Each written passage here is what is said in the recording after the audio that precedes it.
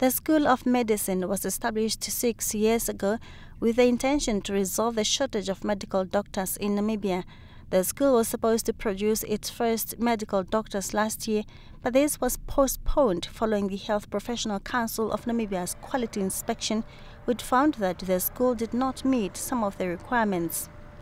Some of the recommendations made were that students studying Bachelor of Medicine and Bachelor of Surgery should graduate after spending at least 6 years in college than the initial 5 years. There was also a question of accreditation.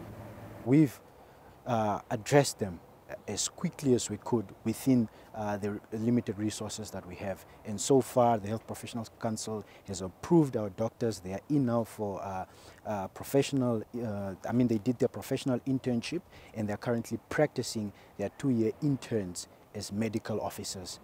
Another challenge was the lack of enough lecturers, but this too has been resolved. And now that all that is out of the way, the 35 students are finally graduating.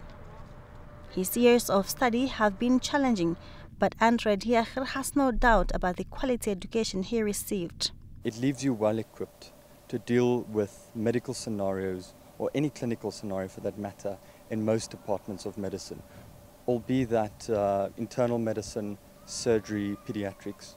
With whatever you are faced, you need to basically deal with. You need to be competent, and I do think that we've been availed with that skill set. One of the toughest and most feared lectures took place in the dissecting room of cadavers.